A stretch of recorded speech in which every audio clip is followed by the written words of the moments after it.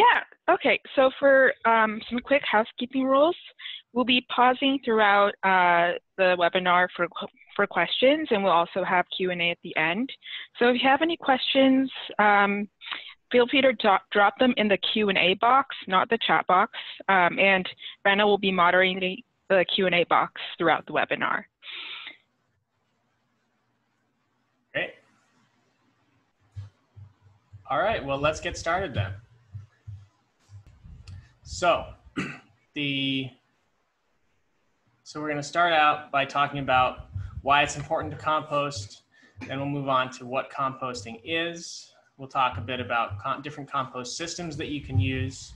And then we'll talk a little bit about recipes and ratios, what goes in and what stays out. And we'll wrap up with upkeep and animals.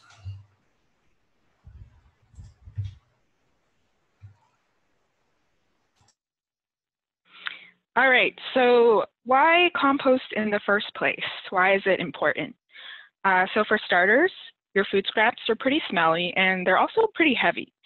And in Vermont, 20% of our food scraps or trash are actually just food scraps. So diverting that away from the landfill to composting can make a pretty big difference. And composting is a great way to also help your soil. It can also help fertilize your garden.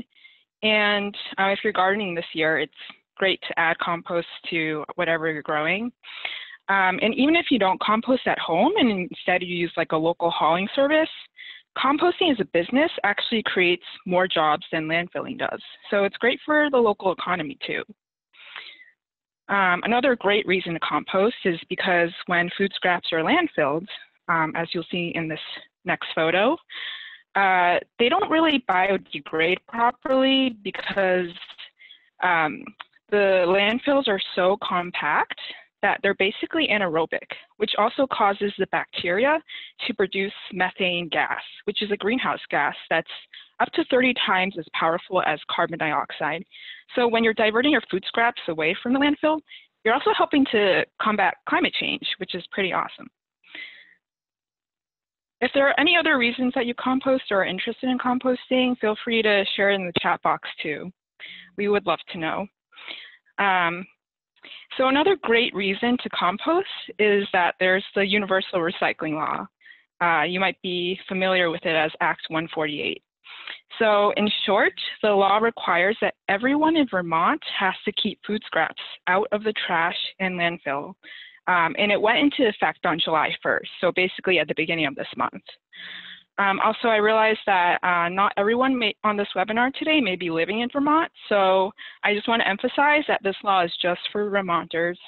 And if you have similar laws where you live, feel free to also share that in the chat box. So this law has actually been gradually phasing in for the past 6 years, and all businesses in Vermont have been required to divert food scraps since 2017. But now it applies to everybody. Also, one important thing to note is that meat and bones are exempt for residents, so those can go in the trash instead of your compost bin at home. However, there are other more sustainable ways to manage your meat and bones, and we'll go into that in much more detail later in this presentation. And while today we are focused on backyard composting, we also want to acknowledge that there are a variety of different ways that you can manage your food scraps, and composting may not be the most suitable one for you. For example, you could use local drop-off and pickup services. And one advantage to that is that they do take meat and bones. Another example is that if you're lucky enough to have a neighbor who composts and they want to get more scraps, you can ask them if they'll take yours. And other options are, there are transfer stations, there are community composting sites, and if you're interested, we have a whole list of drop-off sites and pickup services in the Central Vermont District, and it's all on our website, so be sure to check that out if that might be more suitable and convenient for you.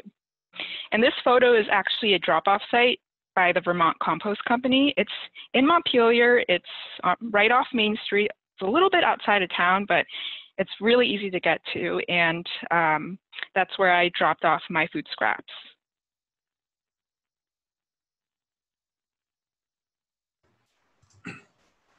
Awesome. Thanks, Dora. So, what is compost? When we talk about compost, we are talking about finished compost. That is the materials that we have put into the compost, the food scraps and any other inputs have been broken down and decomposed into this rich material that is almost completely decayed and is a great organic fertilizer or land and soil builder. It's a combination, as I said, of those inputs, those nitrogen inputs, your greens, your food scraps, and your carbon inputs, which we call browns. Those are things like wood shavings, other high carbon inputs, and we'll get into that a little bit later and give you all kinds of examples of what's what. The other thing to remember is that compost, the compost that you're putting on your garden, for example, is a value-added product. It takes a lot of time and effort to, for example, collect all the food scraps from residents and businesses, and then to process it and grind it and mix it up with the other inputs. Then they sort it, they screen it and take any contaminants out, then they package it, and eventually you see it at the hardware store in a bag that you can buy, and there's that great fertilizer that you know as compost that you can use to improve your soil in your garden. The most important thing about compost is that it's alive. It is full of bugs and microbes and fungi and bacteria, and those organisms, those microorganisms, are essential for the process of composting. They are the ones that do all the work of breaking that food and those materials down into usable, nutrient-rich compounds and compost. And it's important to keep them alive and happy. And the best thing that we can do if we're trying to compost is help create an environment where they can thrive. And those organisms, they use oxygen to break these materials down, which is why, as Dora said, if you have food scraps in the landfill, in an anaerobic environment, all crushed and capped, your food scraps won't be composting as they should be. So looking a little closer, you'll see these are some drawings of some of the microorganisms that you find in compost and in soil. 1 teaspoon of soil contains between 100 million and 1 billion microorganisms. And with compost, it's even higher. It's because it's all that food, all those nutrients that they are working hard to break down and decompose. And that's great. You want all this microorganism life, all these tiny little creatures and bacteria and fungi breaking down your food and your other inputs to turn it into compost.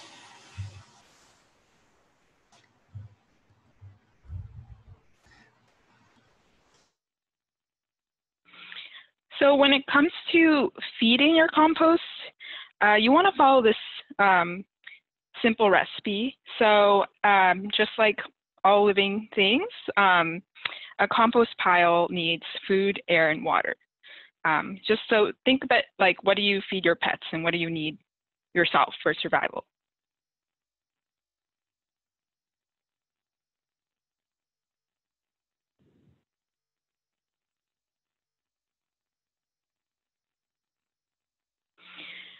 And here is a general recipe that we would recommend. So for every 3 parts of carbon-rich materials, you want 1 part of nitrogen-rich materials. So the nitrogen-rich materials we also call greens. A good example of that is like your food scraps. And the carbon-rich materials we also call browns, which is, you could think of like wood shavings, for example. So in this photo, you could think of, say, like 2 to 3 buckets of wood shavings for like 1 bucket of food scraps. And this is a concept we'll dive much deeper into later in this presentation, but we just want to quickly introduce the idea of feeding your compost this like balanced diet of 1 part greens to 3 parts browns. But again, we'll revisit this later and go into examples.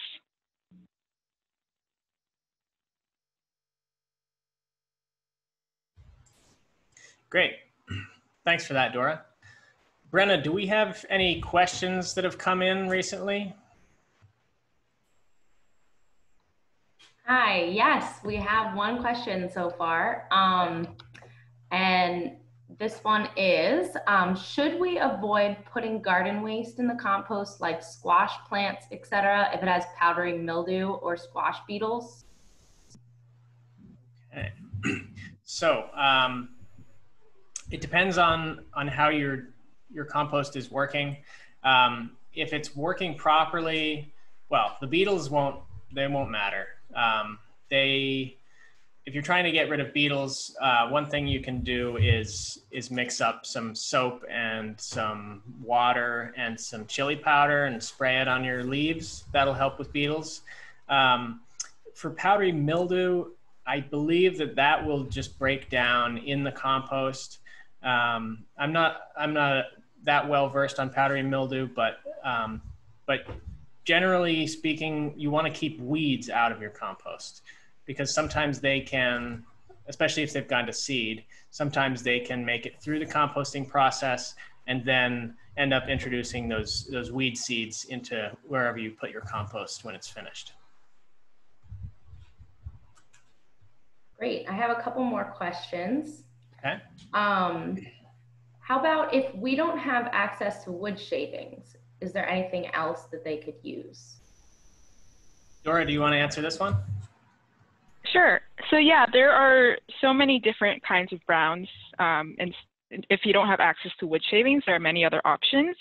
And we'll cover that later in this presentation. We'll give you a lot of different examples that you can use as browns instead of wood shavings.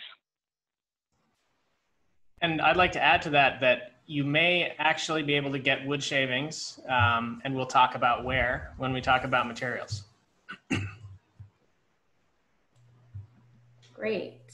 Let's do one more, and I believe the rest of these are going to be answered in the presentation. So Maria wants to know, I take my neighbor's compost, let it sit in a bucket for a week, then it's full of maggots. Is that safe to dump into my soil saver composter? Dora, do you want to take this one? Sure. Yeah, so that happens when food's decomposing. Sometimes maggots will grow, but that's totally fine. It's all part of the decomposition process. And yeah, it'll be totally fine in your soil saver. Great. I might also add that if you are having a lot of maggots, for example, you could try dumping the compost or the food scraps more often so that they don't build up as much. If you did it a couple times a week, for example. Okay, great. Well, let's talk about different compost systems that people use now, and I'm gonna take us through a whole range of options. So when you're selecting your compost system, first thing is to think about what you're trying to achieve and what your parameters are. Do you have a backyard? Do you have just an apartment? Do you have many acres of land? So think about your space, think about your goals, your time, your energy. How much time can you commit to this? Again, we're thinking of it as a pet. It does need some maintenance, and it needs to be fed those different inputs. It needs to be watered, and it needs to be stirred so that it is aerated and has enough oxygen for your little microorganisms who are doing the work of breaking down your food scraps. So each of these compost systems has different requirements, and different processes. It's all basically the same, but some require more attention than others. So somebody just brought up the soil saver, and this is one that we sell at the district. It's very simple, and it packs flat, so it's easy to get. It's easy to set up. It just bolts together.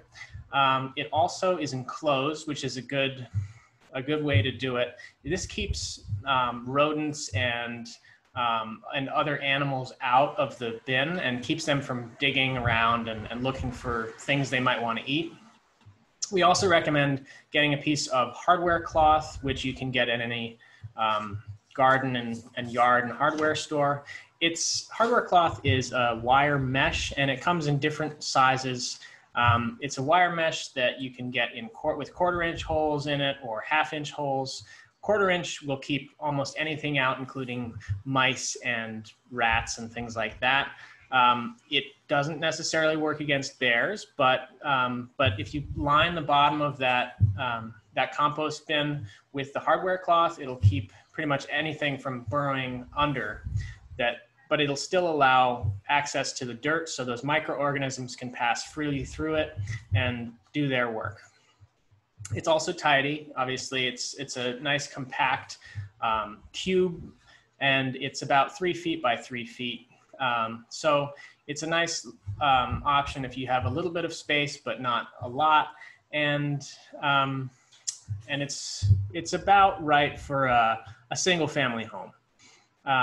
If you are going to be using these for a long time, they will eventually fill up, and we recommend getting a couple of them so that while one is curing and you're letting that compost finish, you can start adding your fresh food scraps to the next one. The open pile system. This is a passive system, so it's going to be sort of a cold composting system. It's not going to heat up much. And so because of that, it works kind of slowly. It's discouraged by the Vermont Fish and Wildlife Department, especially if you're using food scraps. If you are just composting yard waste like grass clippings or dead leaves or maybe flower stalks and things like that, it's fine to do. But if you're putting food scraps in, it will probably attract animals like raccoons and squirrels and maybe mice and potentially also pets, which can be dangerous because some of the food scraps that you put in there can develop certain types of molds that are toxic for dogs. There was a dog back here in Montpelier that died because they got into an open compost pile or something like that. So generally speaking, we don't recommend this method. It is low input, and the materials will break down, but generally you only want to use this for non-food items. These are some homemade bins that we have seen around. Some of these we designed, and we have plans for these up on our website. You're more than welcome to download and build these in your backyard. These are 2 and 3 bin systems, and they do require some building skill. So factor that in. You know, if you can cut and nail and screw things together, and you feel like a project, this is a great way to do it. These are lined with hardware cloth to keep those small animals out, and it also keeps everything together so that it can interact and break down quicker. You notice that some of these have lids and some don't, but you can see that the multiple bins offer an opportunity to have one section that has compost that is almost done and curing, and then the other one you can add your fresh food scraps to, like I mentioned with having 2 soil savers, for example. So if you can see in this picture, there's the hardware cloth behind the digging fork there. That'll keep the small animals out. And then in this system, you have 3 bins. Now this is a pretty serious system. This might be for multiple families. unless you're producing a lot of food waste, this might be too much for a single family home. But again, I guess it depends on how big your family is. So a two bin system is pretty ideal for most single family homes. That's what we recommend. And we do have these plans up on our website, so you can check those out and build it yourself if you're feeling like a good project.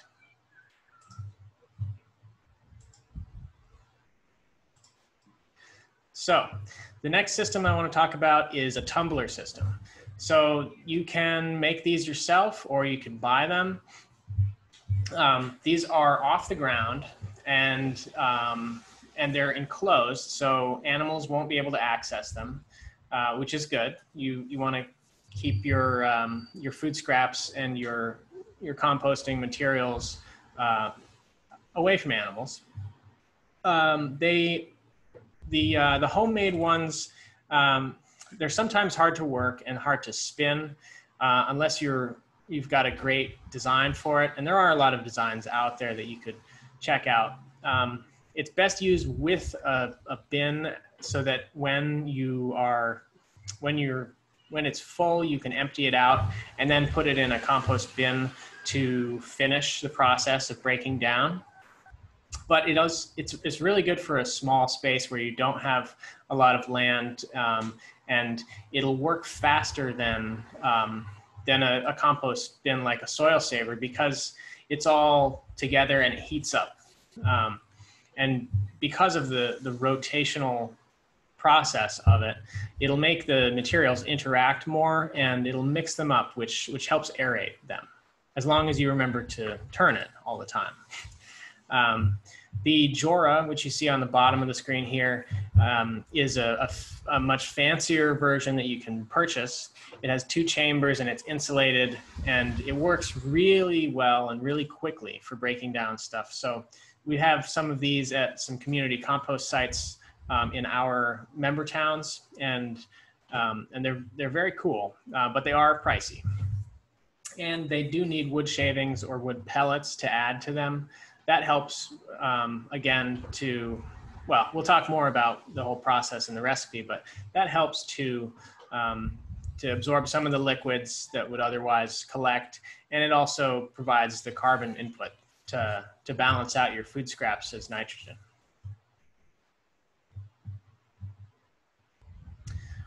Then the last system that we're going to talk about today is the green cone. This is a very cool little system, and it's half buried underground. It has a basket, a round basket, sort of like a laundry basket that you bury about 2 feet deep. And then there's this plastic green cone. There are actually 2 cones that fit together on top of it, and they have a nice lid and it keeps animals out.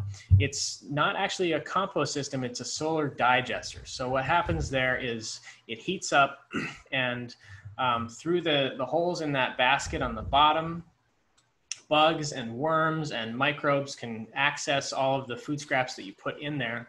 And the cool thing about these is that you can do food scraps, but you can also do meat and bones. And I've been using one of these at home for meat scraps and fat and bones for the past 1.5 years now, and it's worked very well. And I've been able to keep those things out of my compost bin where they might otherwise attract animals. Things to remember about this is that it needs at least a half a day of sun, and it's passive, so it's very low input. You basically just put the materials in there and let them rot, and they are eaten by those microorganisms, and any nutrients in those food scraps then leach out through the soil and fertilize things that you've planted around them. So it's a different system, but it's very neat, and it's really good for small spaces. The important thing about this is that you do have well-drained soil.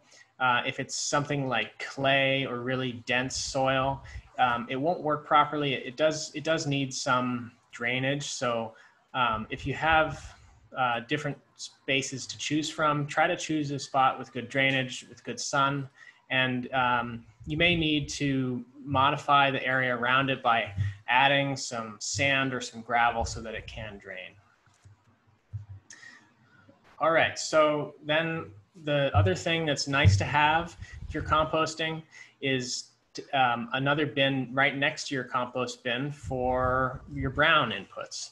So this is, remember, your browns are your carbon-rich materials, and you want to add 3 times as many carbon input materials as nitrogen input materials. So that's 3 scoops of wood shavings or something else to balance out each scoop of food scraps that you add. And if you have it right there next to it, it's really simple, it's really nice, and you won't forget it. Okay, so I'm sure we have a lot of questions now about these compost systems. Brenna and Dora, do you want to jump on and we can answer some of these live? Absolutely, we have some questions. All right. All right, so the first few have to do with soil savers. Somebody wants to know whether they have to turn the compost in their soil saver. And another one wants to know whether if they already installed it, if it's too late to install hardware cloth. Okay. Well, I can answer one, and then you take the next one, Dora.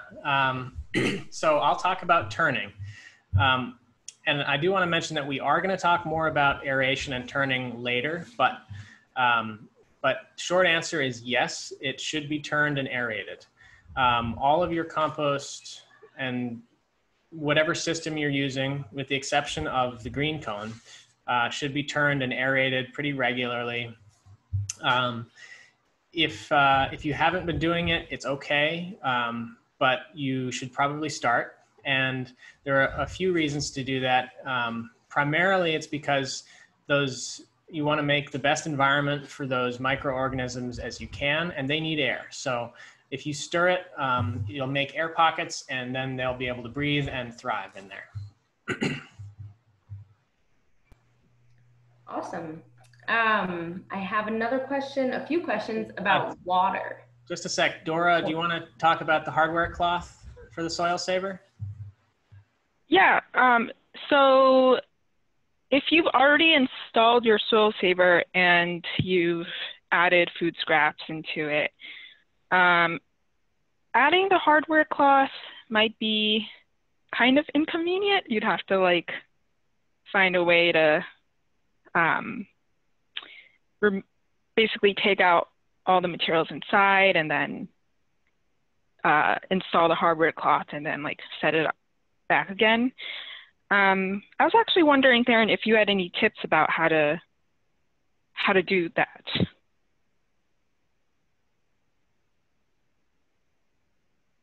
Sure. So Dora's right. If you already have a bunch of materials in the bin, it's going to be difficult. One thing that you could do is just lay that hardware cloth down about the size of the footprint of that soil saver. Then lift the soil saver off of your materials, set it down on top of the hardware cloth, and then you can just shovel any materials that were in the bin back into the bin. And that would work just fine. You know, try to keep it simple, but I mean, yeah, that's the best thing I can think of. Great. So another few questions have to do with how much water is needed in your compost system, and should you keep it open to the environment or close it off? Good question. Do you want to take this one, Dora, or shall I? I can take it. Okay. We'll talk a little bit more about this later in the presentation. A little test you can do to see if your compost bin has enough water in it. But you don't need to leave it open for rainwater or anything. But you do want to make sure that it isn't too dry. Again, we'll talk a little bit more about how to do a little test with the when you squeeze the materials inside. But if it does end up being too dry, you could just add water into it And if it's too wet, you can add more browns to it.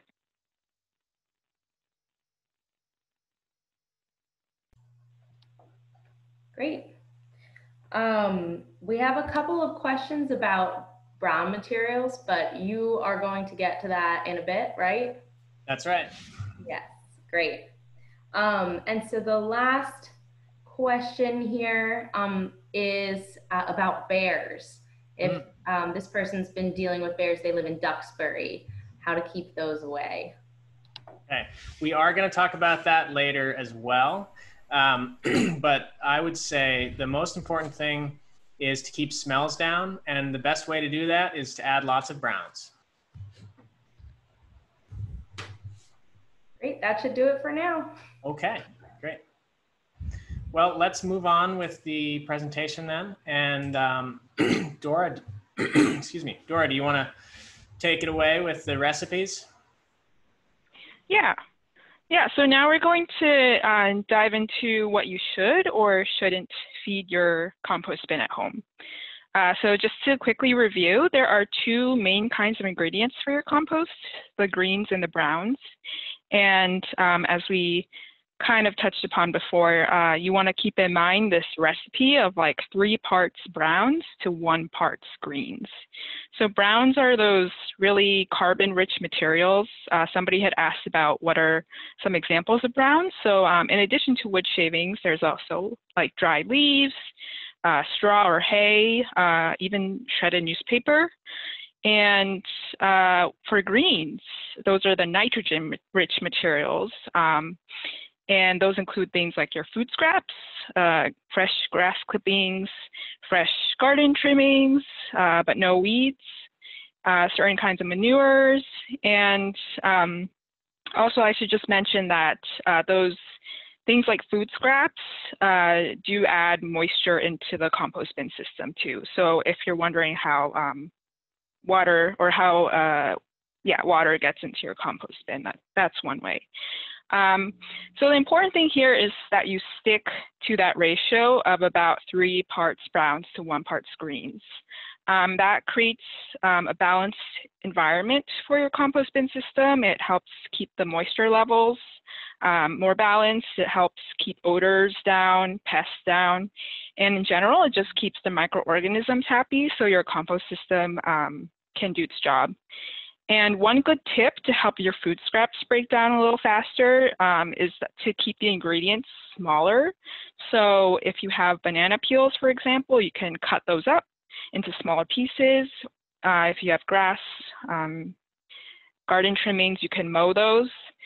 But you should expect that larger and tougher materials, for example, like avocado shells or avocado seeds, will be tougher to break down or will take longer to break down.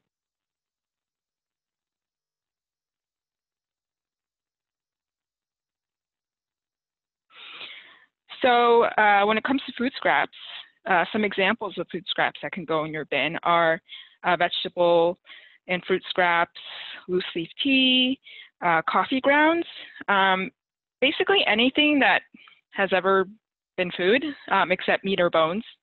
Also certain paper products too, like napkins, tissues.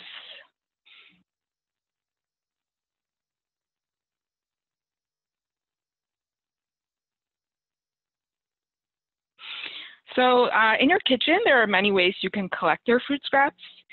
And personally, I collect my food scraps in like a 1-gallon pail that I keep on my kitchen countertop. In these photos, you can see there's like so many different kinds of containers, even like you can even reuse some plastic containers like the ones here to hold your food scraps.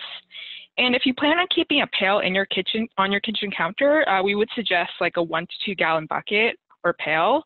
And we'd also suggest dumping your food scraps every day or so.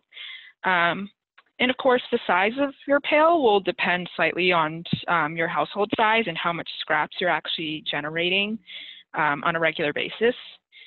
And sometimes people like to include liners, like the one in that the bottom right photo. You'll see like a green bag, like a bio bag or something, to make collecting and dumping the scraps a little cleaner.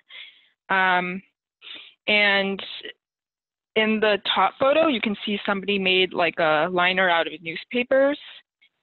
So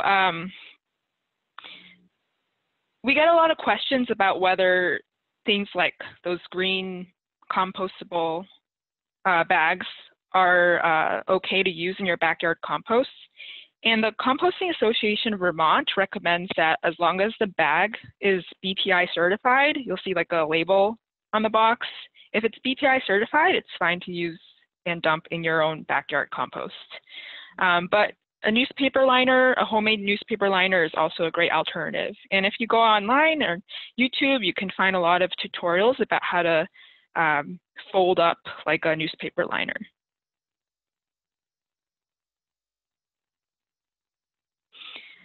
So remember that you want 3 parts browns for 1 part greens. So if you're collecting a lot of scraps, that can mean you need a lot of browns. Browns, again, are like leaves, sawdust, shredded paper, paper towels. And the kinds of papers you don't want to include are things like colored papers, glossy papers like magazines, color-coded cardboards like cereal boxes, but things like paper towels, uncoated paper plates, shredded newspaper or cardboard are fine.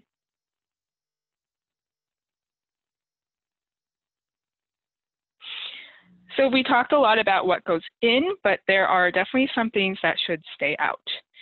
So basically anything that was never a living plant or animal should definitely stay out of your compost bin. You want to make sure you peel off those PLU stickers off of your vegetables and fruits and remove any like twist ties or rubber bands that might also be on your fruits and vegetables before you dump your scraps.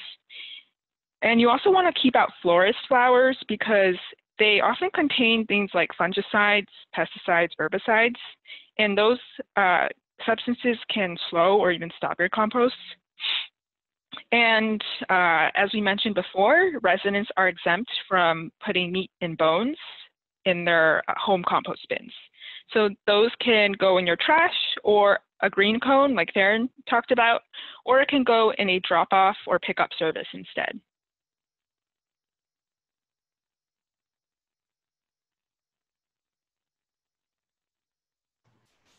All right, great. Thanks, Dora. Brenna, do we have any questions about what can go in and what can stay out? We do. We might. Yeah. So I have had a few people ask whether you can add ash or burnt wood into your compost pile. Okay, well, I can answer that one. So ash is a basic material. That's the opposite of acidic, and the bacteria that you want to live in your compost like it a little acidic. So you should not add ash to your compost.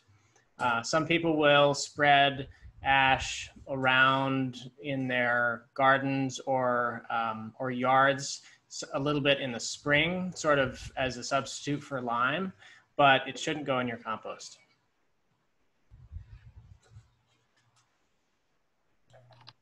Great. How about, we've got a few here, breads and pastas, alliums like garlics and onions, and citrus, and also fruits or vegetables that are not organic. All of that is fine to compost.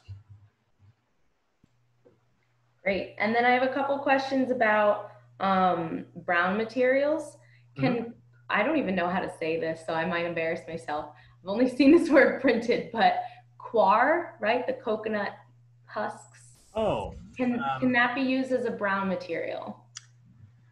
Huh. I'm not sure what that's made of, but generally if it's dried out plant material, it's considered a brown. So, you know, green leaves or green grass clippings would be a green, but if they're brown and dried out, they become a brown. So I'd say yes. Great. And I have a couple questions about the 3-to-1 ratio. Yeah. Is this ratio a volume ratio or a weight ratio? Volume. Yep. And last question for now. Is there any compound or chemical that you can add to compost to accelerate it? Well, so not really. The thing that you can do to make it go faster is chop your materials smaller, make sure you have that ratio of 3 carbon to 1 nitrogen, and generally try to keep those microorganisms happy. I want to come back to the carbon nitrogen ratio a little bit. In case you're interested, the carbon and the nitrogen, it's all food for those microorganisms. The carbon provides the energy. It's the high energy material, and the nitrogen provides the building blocks for proteins that those microorganisms and bugs use to build their bodies. So that's the ratio that keeps all those organisms the happiest and provides them with all the nutrients they need to thrive. And then aside from that, it's air and water.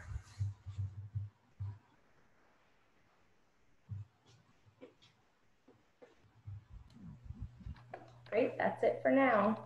Okay. Well, let's talk a little bit about upkeep then. Oh, here we go. So air. We mentioned turning the compost before. I use a stick. You can use a digging fork. You can use a special compost turning tool. They make all kinds of implements for turning compost. Like I said, though, I just use a stick, and that's fine. It works well. It's cheap. The most important thing about this is you just want to mix everything up, and you want to aerate it. You want to dig all the way down to the bottom. And what it does is it speeds it up because it creates air pockets. It makes the carbon and the nitrogen materials interact more. It can also eliminate the odors, and it allows those organisms to access the different resources that they're looking for. Basically, if you see some materials like maybe a pepper or a banana peel in your bin that's not breaking down, just try to cover it up with more material, and try to mix it from the bottom to the top, and do it whenever you have the energy to, whenever you feel like it, and it'll work. You can set yourself up a schedule if you want to be more regimented about it. But again, it depends on your goals. If you notice it's taking too long to break down, try stirring it. If it doesn't bother you, that's okay too. So that's a quick run through of turning and of aeration. Water. So how much water you add is going to depend on a lot of different factors. One of those is how wet your nitrogen inputs, how wet your food scraps are when you're putting them in. It also depends on where your compost bin is located. If it's in a hot, sunny climate, if it's right out in the sun, it might dry out quicker, and you might need to add more water to it. If you're in a very humid or wet landscape, or if your compost bin is in the shade, it might not dry out as quickly, and you might find that you never need to water it. The water from the food scraps might be enough. An easy way to test this is to squeeze the finished compost, and the finished compost should feel sort of like a wrung out sponge. If your compost isn't finished, just use your best judgment, and it should be sort of moist. Think of it as like a good soil. You want it to be wet but not sloppy wet. The sponge the sponge analogy is really ideal. That's the right ratio of dryness. If it's too wet, it can become anaerobic, and again, those food scraps won't be breaking down properly, and they will start to smell. If that happens, you can always just add more of your brown inputs, more wood shavings or dried paper or leaves, something like that, and that'll help absorb some of that liquid. Okay, now let's talk about animals. So we did have somebody asking about bears specifically, but there are all kinds of animals that would be interested in digging through your old food scraps and trying to find a meal. That could be rodents like raccoons and mice and squirrels. It could be dogs, it could be bears, it could be deer. It all depends on what's in your area, but generally speaking, the same thing applies to keeping all animals out of your compost system. One thing that is the best thing you can do for keeping bears away is take down your bird feeders. The bears wake up in the spring and there isn't really any food around, and if you have your bird feeders out, they'll be able to smell them. They love sunflower seeds and they can smell them for miles. So that'll attract them in the first place. The other thing you can do is make sure that you and your neighbors are keeping your food scraps out of your trash and inaccessible to bears. Because like I said, they wake up and they are hungry and they're looking for food. And if they're able to find it in your area, they're going to keep coming back and they're going to look everywhere. They're going to look in your compost bin, and they're going to try to get in. For smaller animals, use a 1/4 inch hardware cloth to line the bin under, and depending on your system, on the sides as well. That'll keep the small critters out. If you use that in combination with, for example, boarding it up to keep bears out, that will work too. And I mentioned before that browns are very important in this. Browns, like wood shavings, they absorb a lot of the smells. They also absorb the liquids, which are what smells. And they also make that the materials that you put in there break down a lot quicker than they would otherwise. You can also use them just to cover everything up. And that really helps as well, because I mean, a bear might still be interested in something that's all covered in wood shavings, but it might not. The other thing that's important is to keep meat and bones out of your backyard bins, especially if you know that there's a bear in the area. You can put those in your trash if it's secure, or you can bring it to a compost drop-off site. Every transfer station in Vermont now has compost drop-off or food scrap drop-off sites, and that's a great way to keep your food scraps away from animals as well. So I mentioned how bears they have really good noses. They can smell those bird feeders and that bird seed. One thing that you can do to scare them off is use ammonia. You can put a bucket with a cloth soaked in ammonia on or near your compost bin. I actually had a bear in my area, and I have a 2-bin system that I built, and the one is filled with my food scraps and my inputs, and then in the other one I put a bucket with some ammonia and a rag in it, and they didn't touch it after that. They are very sensitive, and for them it's like smelling salts. They get a whiff of it and they go the other way. So I can attest that that's effective. And then the last tip that we have for keeping animals and bears away is using urine. So either coyote or some other kind of predator, including human, urine will scare most animals away. You can also use hot pepper.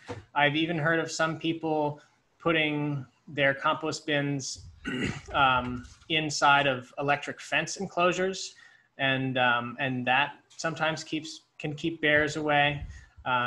So, I mean, there are a lot of different options, but the most effective ones are to keep an enclosed system, keep your meat out, take your bird feeders down, and use a lot of browns.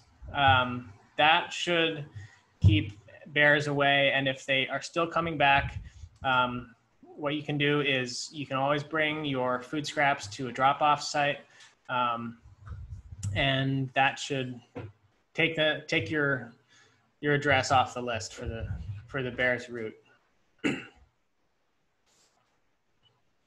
Okay, Brenna and Dora, do you want to hop back on and we can take some more questions? Absolutely, we have some for sure. All right, great. So I got a couple of questions about placing your green cones or soil savers.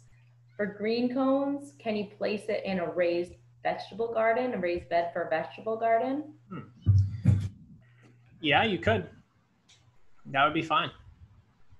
Great. And then for soil savers, I have a couple of questions.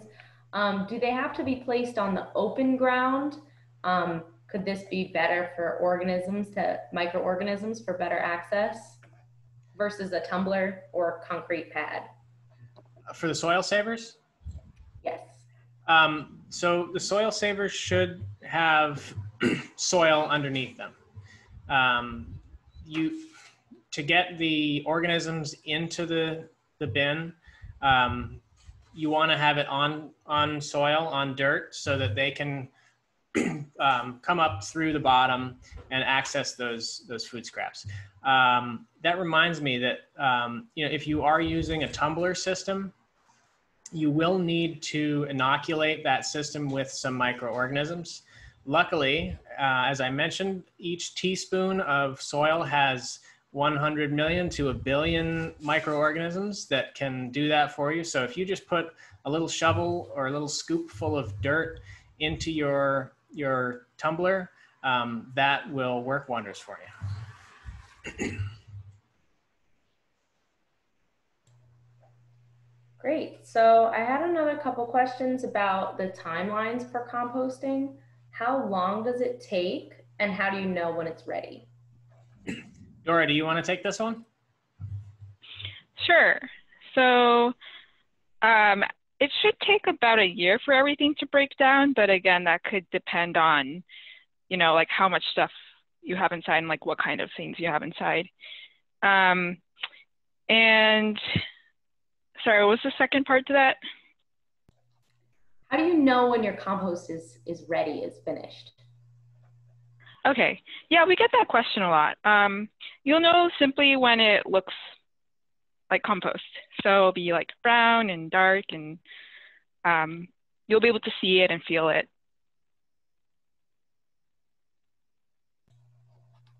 Great. I have a few people who also want to know what to do in the winter if their compost freezes.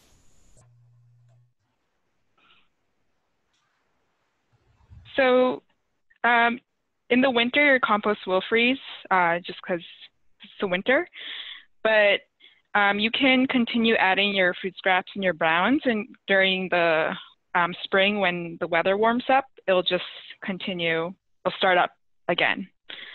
So you can just keep going as you are currently. Darren, do you have anything to add to that? Yeah, so, and I'm sure there are people from all over the place in different climates, but for me, at my house, everything just freezes solid in the winter. There's lots of snow. I can't even get out to the compost bin without snowshoes. So I have a large trash can that I put all my food scraps in all winter, and they freeze solid, and that's okay. What I do is it has wheels on it. So I put in my food scraps and I put in browns at the same time. Again, that absorbs the smells and some of the liquids. And then in the spring, I have a full or almost full trash can full of a mix of food scraps and wood shavings, and I can roll it out all the way to the compost bin and dump it in. And that works for me. The bears are asleep, so they won't bother it. Plus, it's frozen solid, so so that's my system, and it works pretty well for me.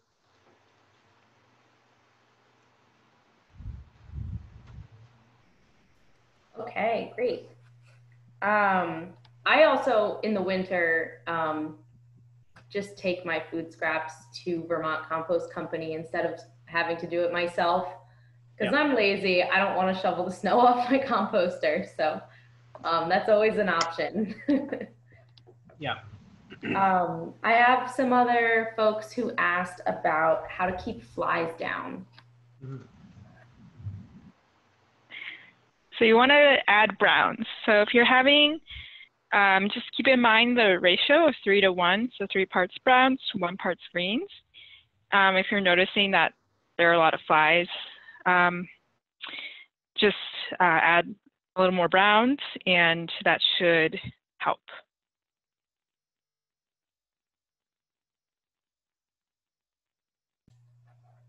All right, that looks like we answered pretty much all of the questions. Oh, I have someone just came in with, I have, I have spiders, geckos, and others in their compost bin. Is this an issue?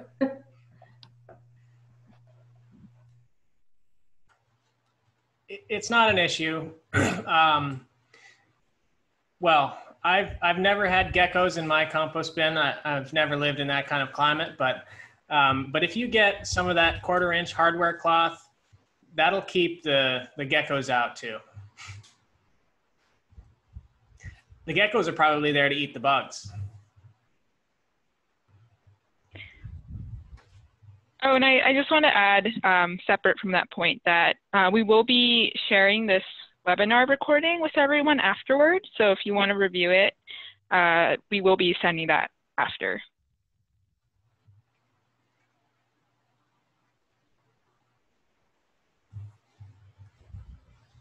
All right.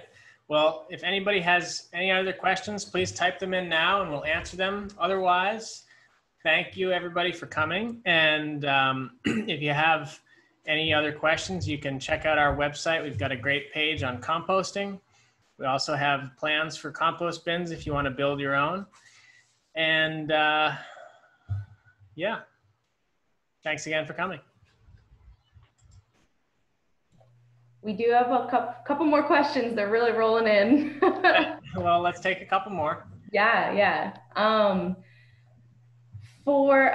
people want to know how to reduce smells in their house. Do they need a special bin with charcoal, or are there any other strategies?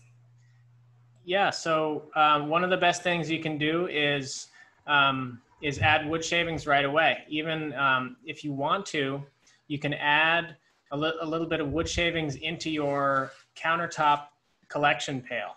I know our coworker John does that, and he swears by it. The other thing you want to do is just make sure you take it out frequently, and when you get it back, rinse it out, wash it out with a dirty old brush, and that should keep the smells down. I did remember somebody asking about a place to find wood shavings, and I wanted to come back to that and give a couple of recommendations. So one way you can get wood shavings is you can buy them in a big bale, like I think it's a 2 foot by 3 foot bale. And they sell them at pet supply stores as animal bedding, or you can get them at a yard and garden store or a hardware store. And it's about $5, $6 for one of those. So if you get one of those, it'll last you a long time. That's a great option for home composting. Alternatively, if you do a little bit of research in your area, find a local mill shop or wood shop or a lumber yard, and they often have lots and lots and lots of wood shavings that they're just trying to get rid of. So if you can find one of those places, give them a call. I just went down to the mill shop the other day and got a massive bag of wood shavings that I'm going to use in my compost. So that's another great option. And I also wanted to add one more tip about how to keep odors down. So especially right now with the weather warming, one other thing you could do is if you're dropping off, say you're dropping off your compost once a week, you can keep your compost in like a bucket or some sort of container in your freezer. That's what my sister does. She lives in New York City in a small apartment, and she just keeps everything in a freezer until she can bring it to the drop off. Yeah, that's a great way to do it too.